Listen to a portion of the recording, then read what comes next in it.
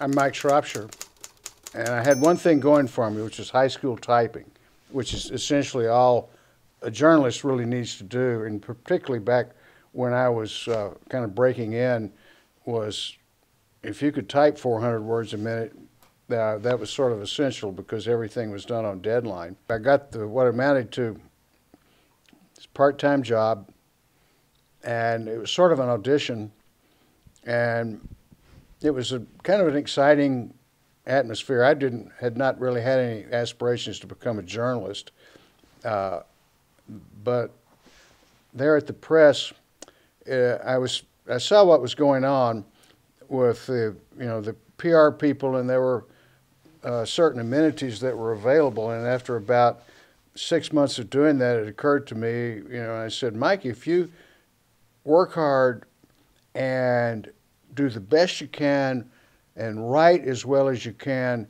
and bust your butt and get this job, you won't have to buy a drink for the rest of your life. Because all this travel and these trips and all the amenities and all that seemed very beguiling to me. And I made the correct decision because, in fact, I probably didn't have to buy a drink for about 16 years, until I reluctantly got out of sports writing. Only at the Fort Worth Press could you do this. I'm 21 years old, not yet even out of school, and because one guy called in sick and another guy called in drunk, I was assigned to go to Philadelphia with the Cowboys on a Sunday. And all of a sudden, I'm up there riding first class and slinging down all this scotch with these guys.